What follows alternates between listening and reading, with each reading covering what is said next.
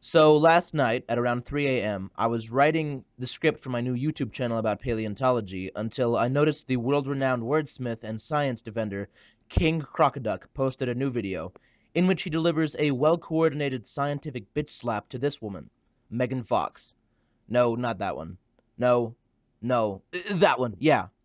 Where she walks through the halls of the Field Museum of Natural History and ridicules the exhibits for being fake.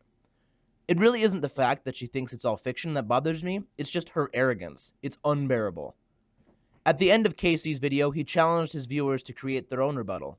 So, let's get to work. I don't know how to say this word, so I'm just going to pretend that I know how to say it. But Eukaryotes. Eukaryotes? All right. Here's another interesting thing. Now they're going to tell you that this is how evolution of the cell began. Eukaryotes are different from other cells because they have a nucleus which contains the cell's DNA, blah, blah, blah. At first, all eukaryotes were single-celled, and many still are today. What? If many still are today, then that would support the theory that they have never changed, that they have always been as they are today. Not that they started someplace else and then are here, but they were always this and still are today. This makes no sense. But yet we're still stuck with 100-year-old science. It's disgusting. No one cares. Does no one care? Does no one want to know the truth? Because I want to know the truth. And this, it makes no sense. Honestly, I can't tell what point she's trying to get across here, but I do know that it seems especially arrogant that within a few seconds of saying she doesn't know how to say the word eukaryote, she goes on to explain with confidence why she thinks she knows more about cell biology than the hundreds of thousands of PhD cell biologists who have dedicated their life to understanding the subject. But before she continues, I feel it prudent to point out her obvious psychosis. Megan here has fallen prey to the Dunning-Kruger effect. This is when somebody who has no idea what they're talking about overestimates their proficiency in a topic because they have yet to realize how much they don't know. I may make confident speculations about, say, black holes, but after reading a lengthy Wikipedia article on the subject, I may refrain from making so many positive assertions because I discovered that there is way more to them than I thought, and my half-baked ramblings have no basis in reality. So keep an eye open for signs of the Dunning-Kruger effect throughout her ramblings. This is where it starts getting nice. This is where it starts getting good. This is where they actually put facts down, and you can look at facts. Because these are the animals that they've studied and have skeletons for, and so now we can start seeing about these creatures and what they did and what they were like and what are they made out of, and this is where there's actual science that we have. See? Fossils. That's science. Don't tell me how they got into existence because you don't have a clue. You don't have a clue. I don't want to hear about your theories and your stupid theories about how these creatures came from one cell when you can't prove it to me. You can't prove it. No one can prove it. Oh, but well, we think that that's what happened. No, just show me the animals. Tell me about them. And don't tell me that you know exactly how they came to be because you don't. And don't tell my children that you know either. That makes me angry. I would prefer that we just tell them it's okay not to know. It's okay to say, I don't know. I agree, Megan. There's nothing wrong with saying, I don't know. That's one of the things I love about science. You know, you should try it sometime, because, as we'll see later on, you don't seem to know anything. About anything. This is really cool, though, isn't it? They're so darn big. Who knows? Some of these things might still be down there. No one would ever know. Because you're never going to get to the bottom of the ocean, of all the ocean floor. It would be really cool to find out, though. Megan, the animal you're looking at, that tiny alien beastie, Opabinia, went extinct about 500 million years ago. So I wouldn't count on finding a live one. Is that the weirdest looking little thing, or what? Look at those little spikes on its back. Look at these cool things. I can't argue there. Trilobites are pretty badass. These diverse little bastards were around for almost 270 million years, making them one of the most successful arthropod groups in history. How do they know this? Who says?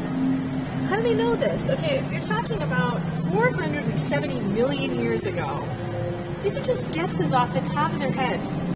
If by guesses you mean painstakingly mapping the geology of the entire planet over a period of several centuries to begin to understand by the biostratigraphic relationship shared between geologic formations, or testing for radioactive decay from, say, potassium to argon thousands of times from different sites and then correlating and comparing the data to obtain multiple lines of evidence for the age of the earliest fossils of land plants known to man, then yes, Megan, they're just guessing.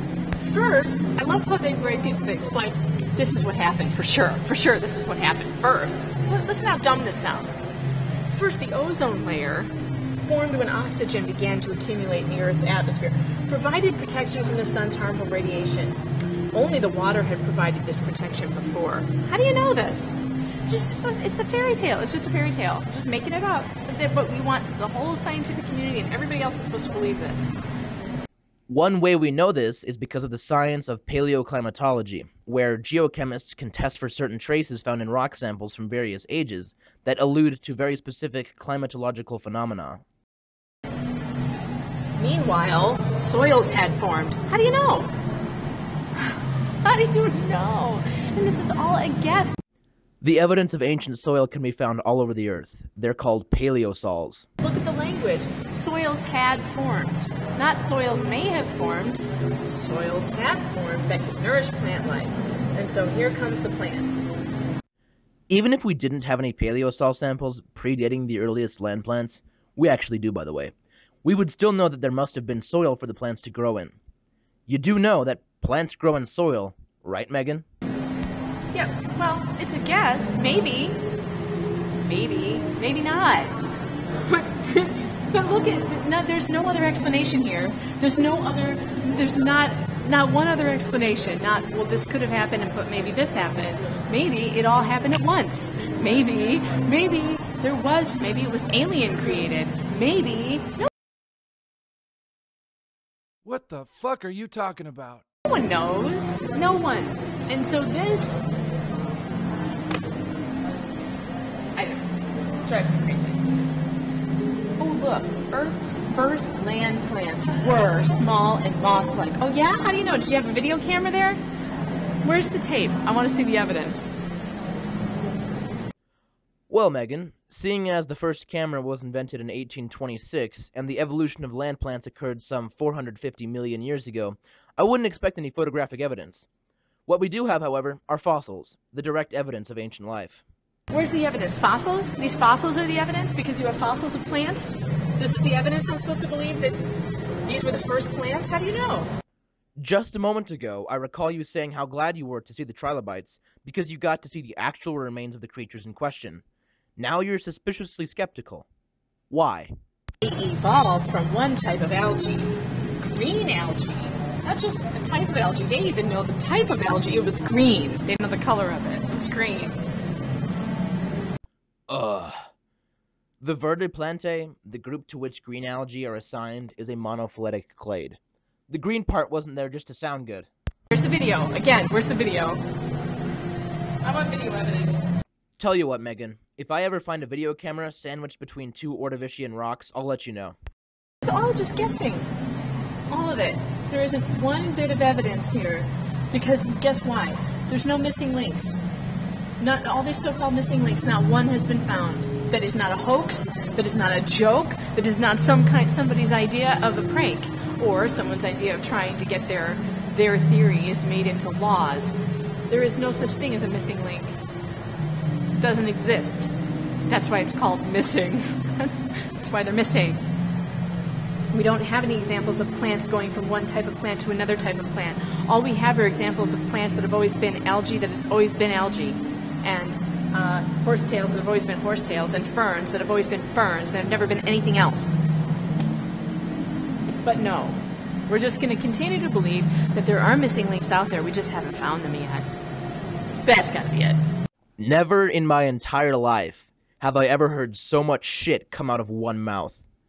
Everything she said was so wrong, it would seriously take a full 30 minutes to do it justice. But I don't have time for that, and I'm guessing you don't either, so let's just continue. Much like a parent with a video camera recording the first steps of their baby child, someone was around 370 million years ago to record the first steps of tetrapods from water to land. Because that's what they're telling you here. That tetrapods took their first steps around 370 million years ago. Who writes this stuff? How do they know this? They don't.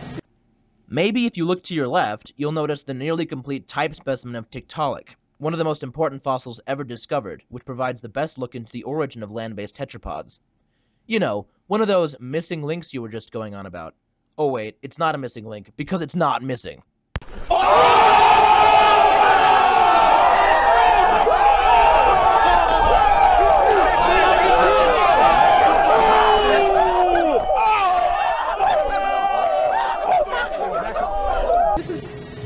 Eventually, they would move from shallow waters to land.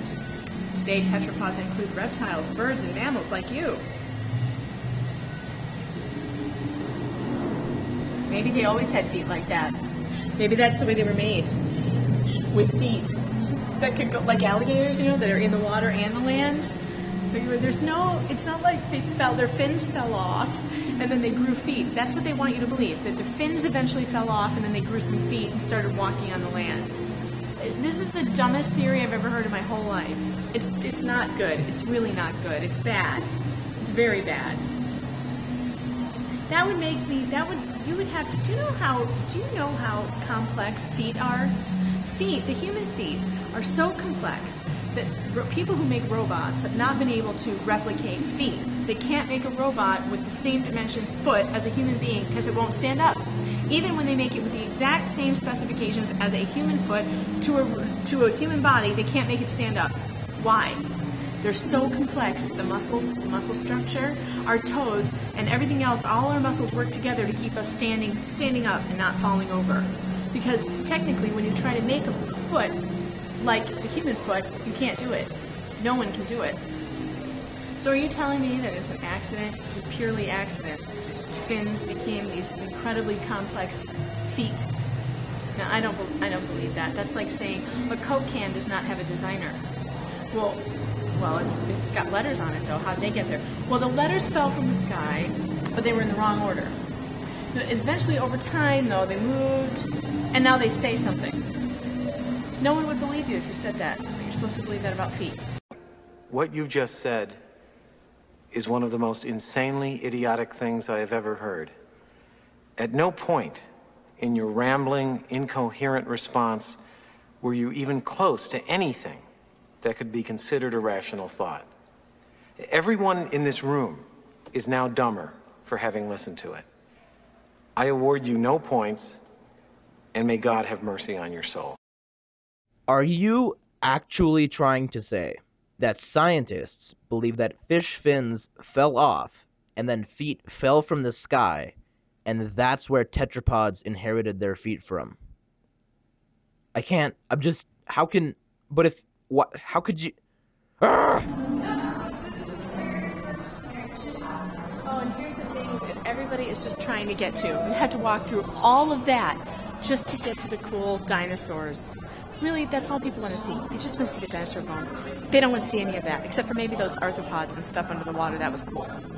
But we could have done without all of that and just skip ahead to the dinosaurs, because this is what the kids come here to see. You know that feeling when you get so angry, you cannot help but starting to speak very softly and enunciating every single word you say to stay calm? Oh, just breathe.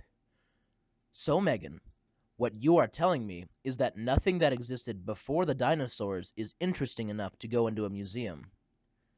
Honestly, I'm offended, not just as an amateur paleontologist, but as a citizen of the Earth, that you would so blissfully disregard billions of years of some of the most beautiful and underappreciated life forms because they're not all big and scary. Earlier you were complaining that you were not seeing the truth, and now you seem to think that the first 3.2 billion years of life history isn't even worth seeing. You are beyond stupid, Megan. They have some of the biggest finds at this Indianapolis Children's Museum. So we go down, there's a lab where you can watch them, like, taking the bones out of the casts, you know, and because they're constantly working there. And they have a skull on display that is clearly a dragon. There's no other way to describe it. It's a dragon skull. It's got horns, like here. It's got a long snout, big pointy teeth. bumps all over its face, bones. So you can imagine that the skin was stretched over this thing. It clearly looks like the dragons of drawings. Very clear. So my kids, when we get down there, and immediately one of them says, "Mom, it's a dragon." And I look at it and I say, "My God, it is a dragon. I've never seen anything like that. It looks just like a dragon. It is. It's a dragon." And my mom says, "It's a dragon. Look at this." Well, the technician goes, "Oh, no. That's not a dragon. No. I'm like, "What do you mean it's not a dragon?" She says, "No, that's a dinosaur." Okay, well, yeah, but look at it. It looks like a, we know what we're talking about, right? Like a dragon with horns and the whole deal. Oh, no, it's not a dragon, no. Yeah, you gotta dash the little hopes of my children, because the imagination, they can't have that. So then I ask her, "What's it called?" Now, this is the best part. "What is it called?" She says, "Dracoris Hogwartsia." You know what that means? The dragon of Hogwarts. The person who found this dinosaur got to name it, and they named it Dracoris Hogwartsia, the dragon of Hogwarts. The cover of Time magazine is sitting right next to this skull. And the cover of Time magazine, they've put skin on it to make it look like... You know what the cover of Time magazine says? Dragons. And the thing is, it looks just like a dragon. We have to ask ourselves, do we believe... there's no evidence yet of flying dragons, of, fire-breathing dragons. However, there's plenty of people around the world throughout the ages who wrote these stories about dragons, who drew pictures of dragons, who said they saw dragons. And then we have this dragon skull that looks exactly like a dragon that people have drawn from the stories. And yet, here's this woman in a lab coat saying to me, "That is not a dragon. No. It's a dinosaur." It's just... Language is important, people. It really is. I maintain that is a dragon. So does the people so does the guy who discovered it. Hello, Dracoris Hogwartsia? You couldn't make this stuff up if you tried. Really, Megan? No other way to describe it? How about you let me give it a go? Dracorex hogwartsia is the name given to a nearly complete skull of what was thought to be a new species and genus of Pachycephalosaur, the group of mostly bipedal, herbivorous, marginocephalian, ornithischian dinosaurs. In 2007, Montana State University paleontologist Jack Horner provided some very compelling evidence that the skull simply represented a young Pachycephalosaurus. So it wasn't even its own species, just a very young morph of a larger species. And it wasn't named by the discoverer, by the way. The paleontologists who described the fossil allowed the public to vote on the name, and they voted for the name Dracorex hogwartsia. And if you think that the fact that it has the word dragon in the name is proof that it's a dragon, let me introduce you to the Dreadnoughtus, the most terrifying and unsinkable battleships of the early 20th century. This is also called Dreadnoughtus, a brand new sauropod dinosaur named on September 4th, 2014. Ken Locavara is the scientist who named the animal. So, do you think that the name means that Ken Locavara actually thinks this dinosaur is a giant battleship? Of course, they can't explain why are there prehistoric drawings on caves of dinosaurs. They can't explain that. They don't even want you to know that. If you notice, we have not seen one of those here, have we? We have not seen a cave painting of dinosaurs, but they exist. They exist. And they're clearly dinosaurs, like they're not elephants. They have one of Stegosaurus that has the marks of the what do you call those things? The bones on the back. Okay, they have a cave painting of a brontosaurus with a big long neck. Now, how did they know what dinosaurs look like? Perhaps they might have seen one. What are we going to say, that they dug up the bones? They were like prehistoric archaeologists digging up bones and then drawing pictures of it? No, I don't think so. Like with skin on them and everything? No, that doesn't make sense. Do you know, I did not know that that cave paintings like that existed until like 10 years ago. That's how badly they're trying to cover it up. They're trying to cover it up so badly that no one knows that they even exist. It took me 30 years to figure out that they exist. And now I'm like, wait a minute, there are cave paintings of dinosaurs? Well, that doesn't make sense. That doesn't make sense with anything that they've told us now, does it? No. Wow, cave paintings of dinosaurs. What's your source, Megan? In a magazine. It was in a Creation magazine.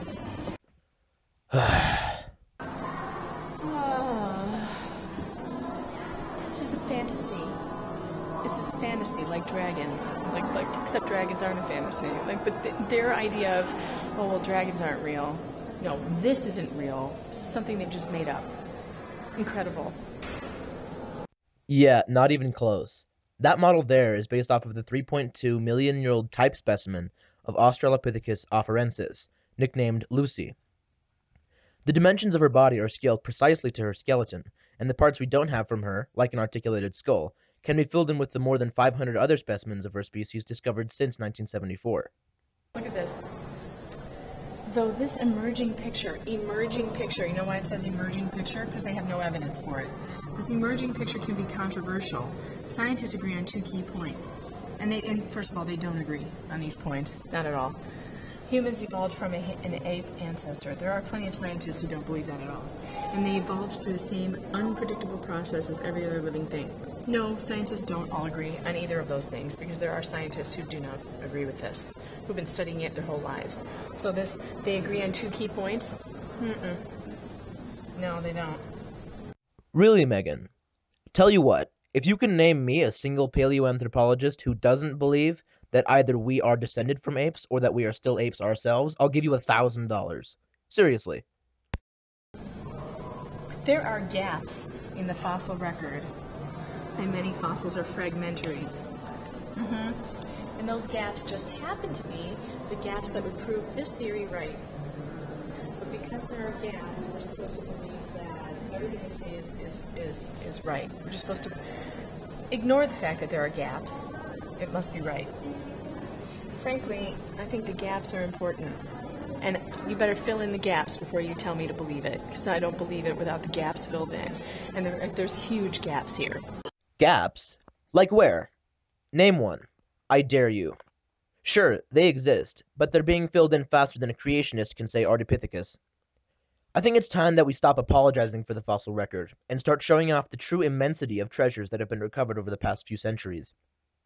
So far, in this century alone, we have made wondrous discoveries, filling in some of the most spectacular and strange parts of life's story, like the origin and diversification of whales, the transition from marine fish to land-based tetrapods, the beginnings of the first dinosaurs from their archosaur ancestors, the ichthyosaurs' earliest land-based precursors, the possible common ancestor of humans and chimps, even the beginnings of our own genus from Australopithecus, and countless others.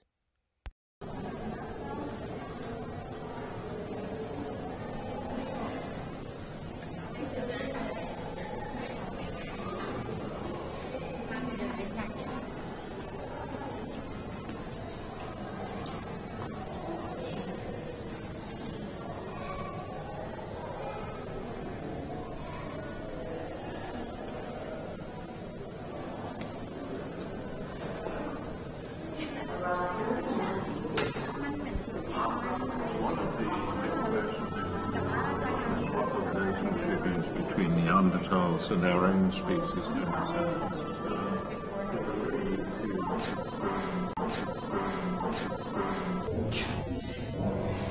Don't suck your teeth at me. You always said, don't suck your teeth at me, man. How my fuck don't suck your teeth at me? Well, how my fuck don't give me no reason to suck them? I won't suck them. I don't like sucking them, you know what I mean? You can't be serious. Just seconds ago, you were going on about fossils this, gaps that, and when you actually pass replicas of Lucy and the Turconaboy Homo erectus or gaster, some of the most precious fossils on Earth, this is the verbal diarrhea that slips out of your pudgy gob. No one considers that Neanderthals could just be people with big foreheads. You know how Eastern Europeans have bigger brows and deeper set eyes, and we're supposed to believe that no, these are ape ancestors. No, I don't think so. I think they're just exactly like how human beings are so different. Humans are all so different from different places, and they look different. Neanderthal man simply could have been a guy they found with a really big forehead. That doesn't prove anything. If by Neanderthal man you mean Homo neanderthalensis, it was actually an entire species, not just some dude. I suppose, Megan, you're not aware of the hundreds of Neanderthal skeletons found across Europe. We've got Neanderthal babies, children, subadults, adults, and old of both genders, as well as the genome of dozens of specimens sequenced by Briggs et al., proving that they weren't just some group of Eastern European dudes, but a morphologically, anatomically, physiologically, and genetically unique species.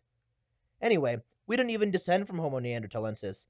They are our sister species, daughters of the same mother. The mother likely being Homo heidelbergensis. And they were apes, by the way, by definition, just like you, Megan. So, in conclusion, folks, her points were sloppier than an orangutan's afterbirth. And if the Dunning-Kruger effect was a disease, she would be patient zero. Well, that's all, folks. Thanks for watching if you've made it this far. And if you want Megan to see this video, do what you can by pressing the like button, subscribing, and sharing it. Peace! Oh, I almost forgot. Hail the King Crocoduck in all of his heavenly blessed beauty. Maybe that'll give me some brownie points.